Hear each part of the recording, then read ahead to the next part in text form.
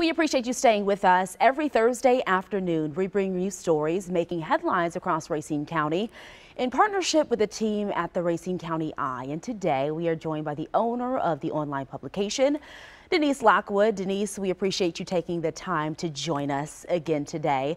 I want to get started with a heartwarming story of an 8-year-old boy from Mount Pleasant who is not letting his disability prevent him from enjoying some fun in the sun. Can you tell us a little bit about Colton Stapleman and what he's doing? Absolutely.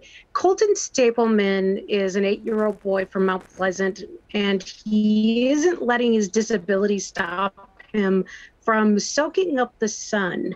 He uses what's called a Moby mat, which is a non-slip mat that allows wheelchair users to navigate those sandy beaches. And one has been installed at the North Beach in Racine, and he's telling his story to encourage others to use it as well.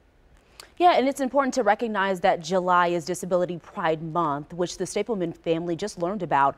How is Racine's accessibility making a difference in the community there? Sure. Are you talking about the inclusive bean? Yeah, well, before we talk about that, I know we talked a little bit about this 8-year-old. So what they are doing exactly at the beach there. So they put in this mat that it's called the Moby mat. And it basically allows people like Colton to get down to the beach and enjoy the water right at the waterfront. So a lot of times these wheelchairs won't be able to navigate the sandy beaches. So that's what this mat does, is literally makes a pathway for him to get to the water. Well, here you go, Denise, right on cue there. I know you mentioned the Bean. A new coffee shop is coming to Racine and will help create job opportunities for those with disabilities through its unique employment model.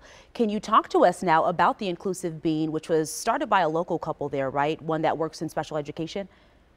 Correct. So the Inclusive Bean is going to be a coffee shop, and it doesn't open actually until 2023. But this is a nonprofit that will really create opportunities for those people who have disabilities through its unique employment model. So they'll be training people to really be in a work environment, and people who are really passionate about this initiative can actually donate to the project by visiting the Racine County Eye and clicking on the donation button in our story about the Inclusive Bean. And did you mention where it will be located and even when people can start applying? So they can apply. It'll open in 2023, and basically what it's going to do is it's on Northwestern Avenue in Racine. It's going to be in the Bell City shops. So that's going to be opening. They don't have a specific date, but they're looking for donations now to really start ramping up this initiative. And Denise, this one's a fun one for you guys. Although we're in the Midwest, it's safe to say everyone loves a good barbecue, right? And the Racine County Eye is looking for some nominations to find the best of the best barbecue. How can people submit their picks, and what are you guys looking for exactly?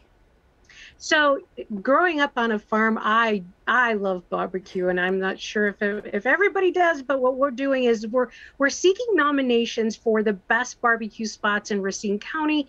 And what that means is people can vote, nominate first, then we'll have a voting period. But right now they can nominate who has the best sauce, who has the best brisket, and of course ribs. People can visit racinecountyeye.com, and they can go ahead and start nominating now, and then next week we'll start the voting process. Ooh, that sounds good, Denise. Can you save me a little plate? I would love to be there. Sure. Thank you. Denise Lockwood with the Racine County Eye. It's great to have you with us again this week. We appreciate your time. Well, hey, if you'd like to follow along with the news across Racine County, all you have to do is go to racinecountyeye.com.